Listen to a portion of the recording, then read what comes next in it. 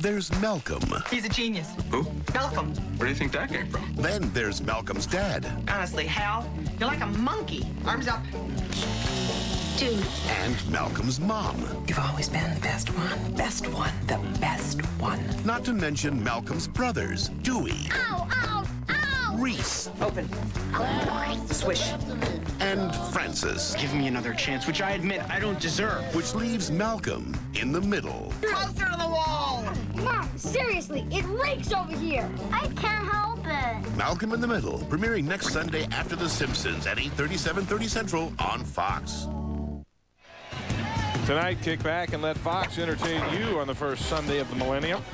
King of the Hill is followed by an hour special of The Simpsons. Then watch a bizarre alien encounter on the X-Files. Tonight on Fox at 7:30 Eastern, 6:30 Pacific. McNown on first down, out of the gun, hooks up with Ryan Wetnight for a gain of 8 yards. Derek Brooks makes the tackle. Right now, let's go for a game break. Here's JB. Ray and Ron, don't tell me these guys don't know what they have to do. Dorsey Levens, what does he do? His third touchdown round today. Green Bay 35-10 over Arizona, while the Panthers, boy, they know they have to run the scoreboard up as well. Back to Ray and Ron. Thank you, JB. On second and short, Cade McNown picks up a first down into Bucs territory to the 43-yard line as the Bears refuse to go away. Tampa Bay in control here, a 2-touchdown lead. 6:46 left. Tampa Bay with everything at stake here today, Ron. A win and they get the NFC Central title, their first in 18 years. They also clinch the bye, the home field advantage for at least the divisional playoff game. Right. And it's all good for them, but I tell you, these Bears aren't going away.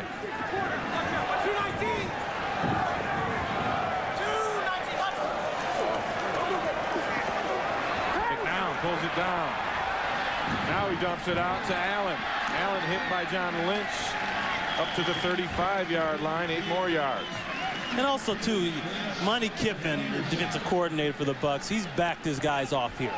Yeah, they're up 26. They're up pretty comfortable. 6 minutes and running. You want to avoid the big score right now. That's number one. They're going to give them the dink and dunk and the bleeders.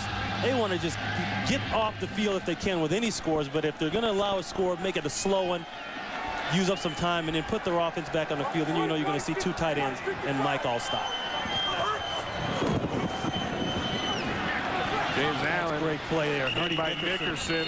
He'll lose yardage. You know, something else that this Bucs team did in the offseason, and not only have they been together and they have that great chemistry, they hit a lot more in training camp. And you see these guys flying around, and they will all tag you. They will all put chips in your helmet. And you don't just get that by drafts. You have to develop it. Everybody's got to trust everybody. Everybody's got to know where each player fits.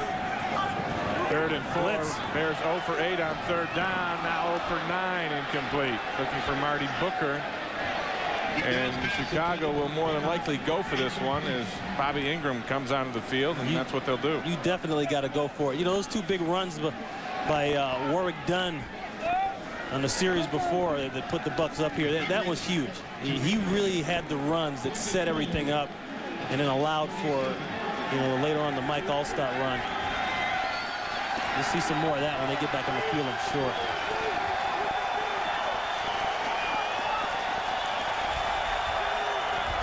Fourth and 4. McNown. He's got it if he goes for it on the run, and he gets the first down. John Lynch makes the stop. Yeah, Lynch was going to come down and blow him up, but he gave Lynch just enough of a little hip shake to keep him off balance. Well, sometimes things go good when they go bad or start off bad. Drops the ball. He's forced to run. Who knows what would happen if he stayed in the pocket? Might have threw an interception. Interception, right. Instead, might have been the best thing that ever happened to him.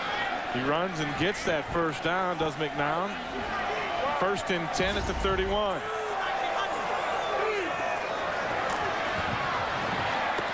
McNown dumps it out and complete to Ryan Wetnight. You see a little McNown's moving back and forth, and He's got a little of that Brett Favre in him. That's one of the things that the Bears wanted out of their quarterback. You know, he's got a long ways to go in terms of development, but every now and then you'll see something pop out that's good. And the Bears aren't quite in a hurry-up mode, but they are picking the tempo up a little bit with just over 4 minutes left. 2nd and 1. Dropped by Wet Knight.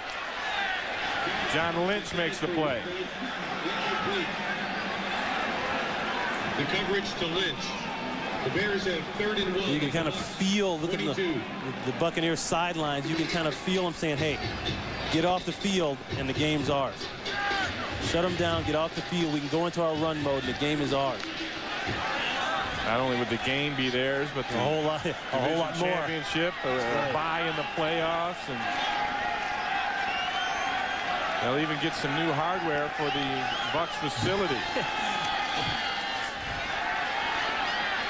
Down, bounces it off the umpire, incomplete. Bring up another 4th down, intended for James Allen. I was talking about that hardware. We were talking with the Buccaneers, Brad Culpepper, and he says, you know, we've got 2 old, rusty, nasty looking plaques. Signs, one from 79, one from 81, championship plaques in the facility. They're looking to put something nice and new up on that wall. That's right.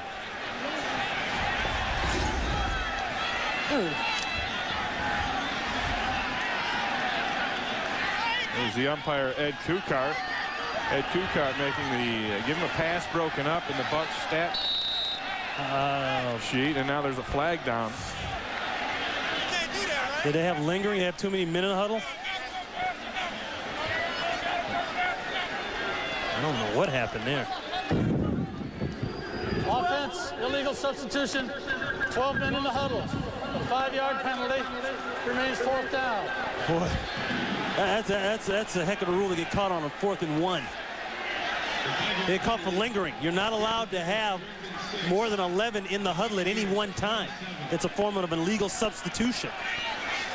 But the Bears are arguing that that wasn't the case. Oh, Ingram just kind of walked off the sideline, I guess. So now he's going to go argue. Which he can't do. He's got to come all the way inside the numbers and then walk back out. Yeah, he's got to get in there inside the numbers. Now, that was the 2nd penalty of the day on Chicago, but it makes it 4th down and 6. And now Tampa Bay takes a timeout. Well, that was strange. Tampa Bay is totally out of timeouts here in the 2nd half. This looks like Ingram coming off. Okay. But then they realize they don't have 11 on, but he stops. He can do that. Yeah, well, remember the old sleeper play where you act like you're going out of bounds and then line up on the end? We're looking for the sleeper. We'll be back in just a moment.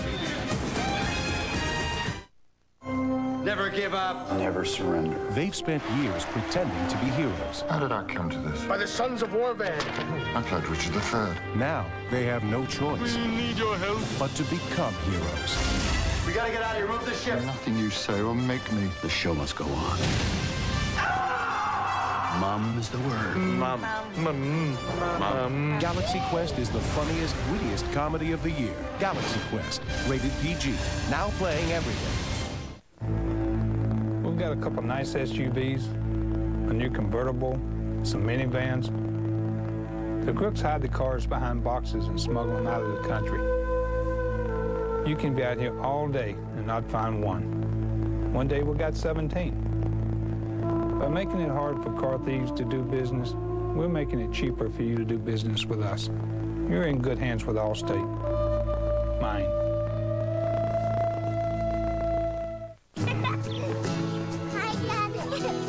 You had a camera now, don't you? A digital camera. It's a simple way to send photos over the internet. 620 by 480 resolution is fine for websites. But for larger formats, a million pixels is a good benchmark. If learning about digital cameras were this easy, you wouldn't need a place like 800.com. But it isn't. So you do. 800.com. Everything you always wanted from an electronics store and more. Get ready for a 3-night Greed Fest. Do you feel the need for greed? Greed Fest. The 3-night game show event starts at 9, 8 Central Fox Wednesday.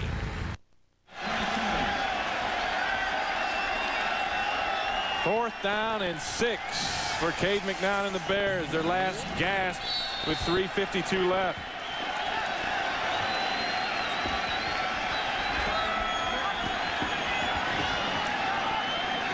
McNown hit as he throws, incomplete. John Lynch. I don't know if it was intended to Lynch or not, but let the celebration begin for Tampa Bay. That was as intended for Lynch as it was anybody in a dark blue jersey. Let's put it like that. Well, they had great pressure on Cade McNown. And really, they got worked on that play before. I don't understand that one at all. Because here's a pressure, as always. When you can get pressure with just 4 guys, like the Tampa Bay Buccaneers can do, that makes you a great defense. You know, we can talk about Lynch and we can talk about the linebackers, but the front 4 dominate, and they set the pace, the tempo for everybody else on that defense too. Chidi Ahanotu is the man who had the hit on McNown as Tampa Bay goes into that run mode with Allstott. He'll pick up a couple of yards. And as always, Allstott on 1st down hasn't meant much today. And the Bears use a timeout. They have 2 left. You know, a guy who's been good for this team, for the Bucs today, is Stephen White, excuse me, number 94. He had some big plays earlier, been around the quarterback. Broke up a couple of screen plays. Playing outstanding, and the Bucs with the win here will get that bye week of the 1st round of the playoffs, and that'll give them some time to get healthy as they have lost a couple of key men along that front line. Culpepper on that defensive line and Gruber, the offensive left tackle. These injuries really won't matter because they won't be in the playoff picture, but they got a long time to heal. For Tampa Bay, those 2 guys, that does matter. Especially Gruber. Now, there are no real big beasts as far as those right ends that they're going to see in the playoffs, but still, you want your left tackle situation as solid as any position on the field. Brought down by Kari Samuel. Allstott picks up another yard, and the Bears burn their 2nd timeout. There was a gain of 1 in the play. And the 2nd longest drought is over. It's the Buccaneers. Their last division title came in 1981. So the Rams won their division, so that one's over. The Colts won their division, that one's over. Seahawks still got one going. Seahawks may have won it as well, so the Cardinals are all alone on that deal. Cardinals might be all alone for a while too. They had quite a disappointment out there this year. Jake Plummer didn't really show up. Tony Nathan there, shooting his stuff a little bit with Warren Sapp. 3rd and 7. The Bears can stop the clock one more time. King hands to Allstott. Mike Allstott picking his way up to the 34-yard line. Bears are going to get the ball back. Bears will take that final timeout. A race in the West. See Oakland ahead of Kansas City, 35-31, and the Jets over Seattle, and both teams with a chance to go out there and grab that thing aren't doing it. I guess that's why I said that was the best deal Miami's had all year. All they had to do is sit back. It didn't matter what they did. Yeah, no, if these scores stay, if both teams lose, then Seattle would win the West by virtue of their 2 wins over the Chiefs. And Miami, doing nothing, well, actually, they did do something. They had a nice start to the season, but they will make the playoffs based on the outcome of those 2 games. 4th down and 2. Royals will punt again. Line drive kick into the wind. Milburn at the 30. The coverage units from the Bucs have been great all day. That's McLaughlin who makes that special teams play. A 35-yard punt, a 7-yard return. The Bears will get another shot. But right now, I'd like to thank our crew this year on cameras. Michael Ratuz and Win Bernfeld have done an excellent job. Our audio guys, Paul Kelly, PK. We have Gene Richards, videotape Mike Norris and Randy Carr. Video room, Mark Loffer. graphics, Joe Flynn, doing a wonderful job. Technical director, Rick Tugman. And the old guy, our technical producer, Dan Rotante. Wonderful job all year, fellas.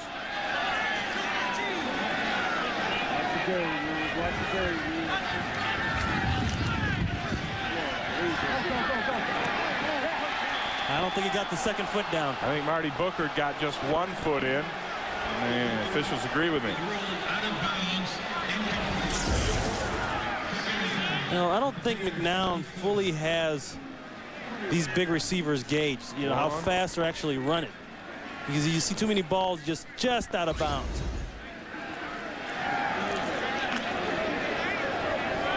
Rough day for Cade McNown. 16 of 32 for 136 yards. 1 interception. This one's knocked away by Barber. Oh, look at that pressure. That's the front four I'm talking about. It just looks like a white wall of shirts just coming up the field and jumping all over Cade McNown. Warren Sapp, he actually lost some weight this year. He was so upset about the way things went last year, felt he didn't play his best football, and he was bent on coming back and showing that he was a great football player. McNown throws it outside, and it's intercepted, now dropped. Boy, Abraham almost had his second pick of the day, but he couldn't hang on to it. That's a case where they get to fighting over the football. Yeah, or him and Robinson both wanted it. I've been there. Hey, those marshmallows go up like that. You got to get your stats going. This is the last game of the season. You might have an incentive in the contract that's worth a couple grand here and there. There are 4 minutes left in the Minnesota-Detroit game. Time permitting, we will send you up to Minnesota for the finish of that game. 4th and 10 here, and Bears will go for it. McNown with pressure. Throws downfield, incomplete. Clock stops with 2:56 left. The Bears have no more timeouts, and they have to hand it over on downs to Tampa Bay. Ray, I think it's going to be a real interesting playoff series because the Rams, yeah, they've had the great year, and they will have home field, and they'll be at home, you know, for all their games. But I think it's going to be a team like a Tampa Bay, somebody who maybe has started off not real great, but is playing great football later on. It's got a good defense, a great defense that can go down there and upset them. That's what it's going to take. And I also think it's going to take somebody who's got a quarterback who's playing well.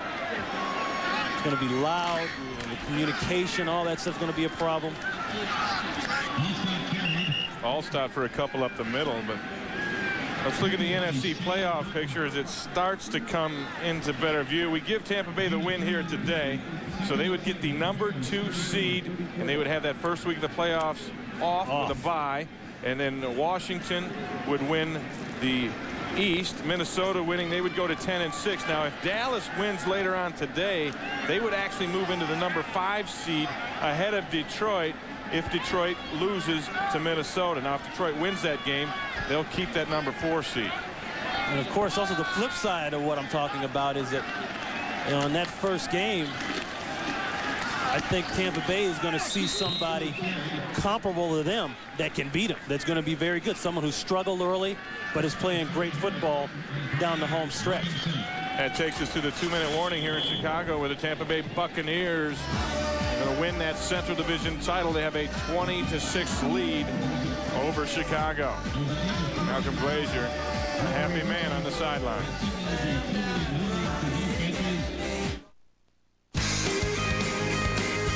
Fox NFL Sunday is brought to you by Foster's, Australian for beer.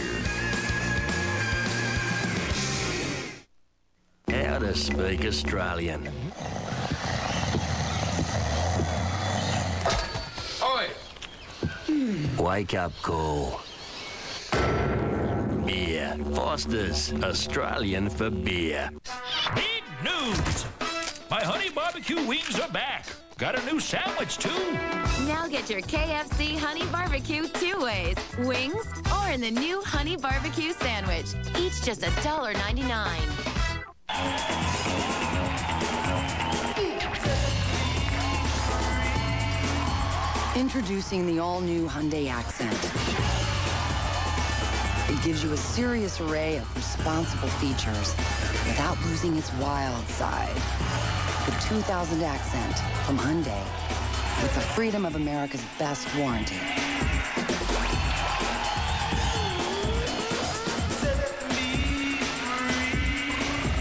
Hi, I'm Robert Brooks, wide receiver for the Green Bay Packers. When I take the Lambeau League, I know the fans will support me, but some people need more help, and that's where the United Way comes in. Here in Green Bay and across the country, there are women and children who are battered and abused, and they need a place to keep them safe from domestic violence. That's why I'm joining with many NFL players, our fans, and the United Way contributors to help stop domestic violence. Together, the NFL and the United Way are building better communities for all of us. 3 cheers for the new year. He's gotten into the pep closet. I say he's coming out of the pep closet. A special full hour of The Simpsons tonight at 8/7 Central on Fox. While we're away, Mike Allstott trips up. No gain on the play, as the Bears can't stop the clock anymore. Right now, let's head up to Minnesota, see what's going on between Detroit and the Vikings. Ray and Ron, it's nonstop in Detroit as well. Gus Frerotte in for the injured Charlie Batch. What does he do? He finds Johnny Morton at the back of the end zone. It is now 24-17 Minnesota. Time permitting, we'll take you there. Back to Ray and Ron. Right you are, JB. As soon as this one's over, if we have a chance, we will send you up to Minnesota to see the conclusion of that game.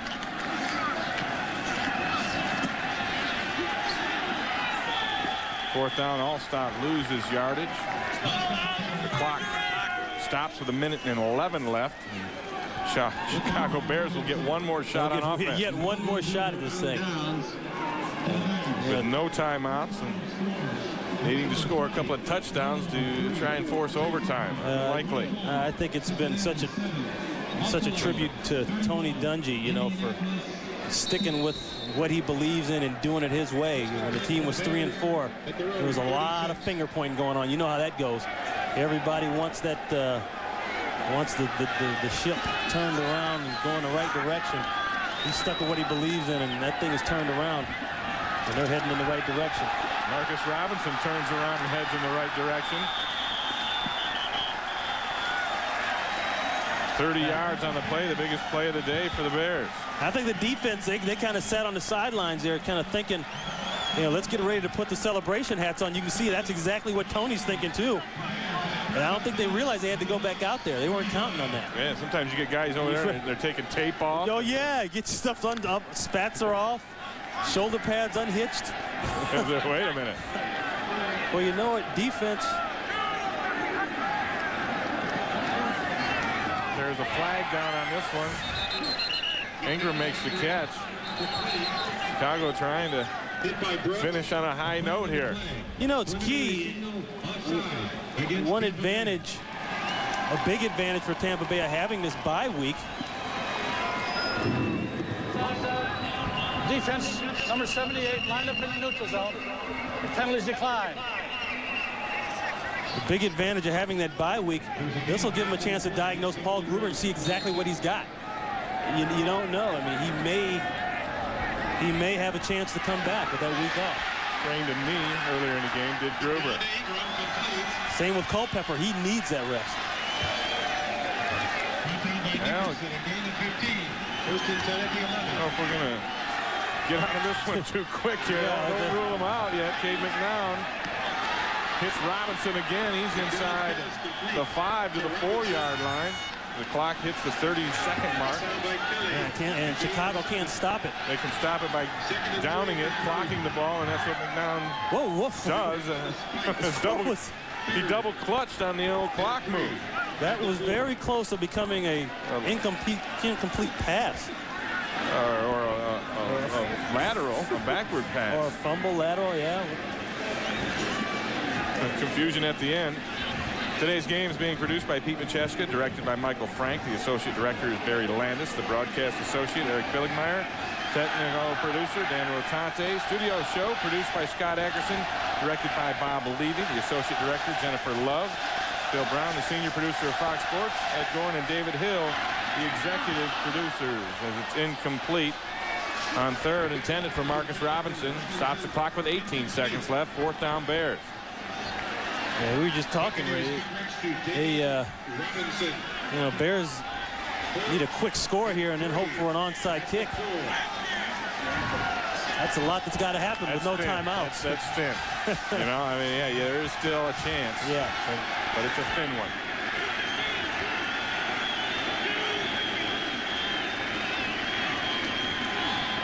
Incomplete, and now it's over.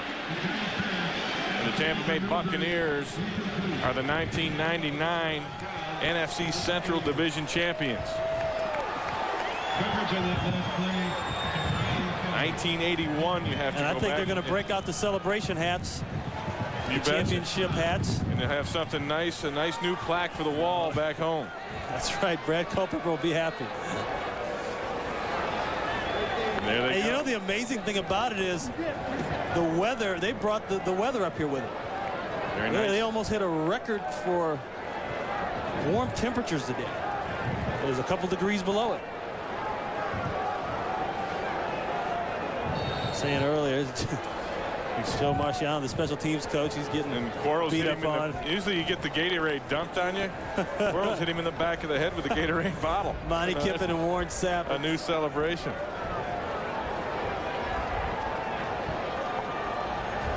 Final snap of the game, and Sean King runs his record to 4-5 as the starting quarterback for Tampa Bay. They finished the regular season 11-5. They get a bye in the first round of the playoffs. They have the 2nd best record in the NFC. And they win today 20-6. Tony Dungy's team over Chicago. Thank everybody for watching today. Ray Bentley along with Ron Pitts saying so long from Soldier Field in Chicago. The final score, Tampa Bay 20, Chicago 6. We have bonus coverage coming up. Detroit and Minnesota. Right now, let's join Pat Summerall and John Madden for the conclusion of that game.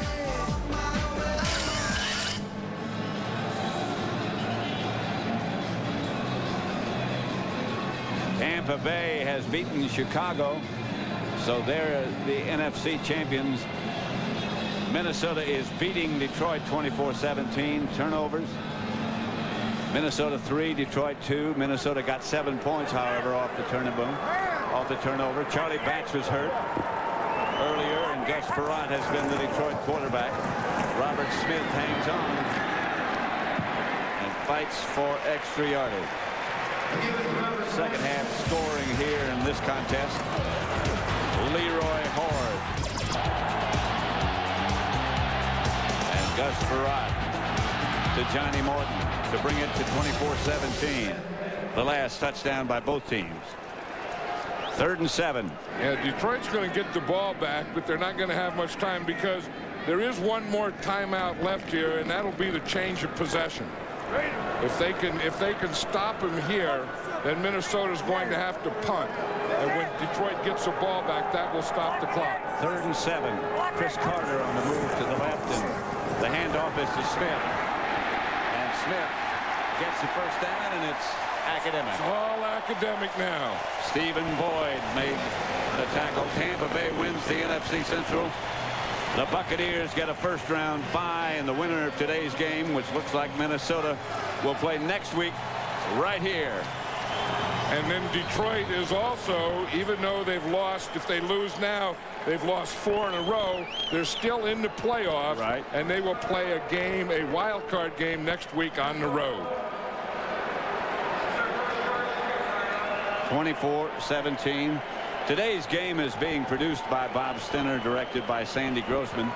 Associate Director Mike Roig. The broadcast associates Charles McDonald and Mark Mata.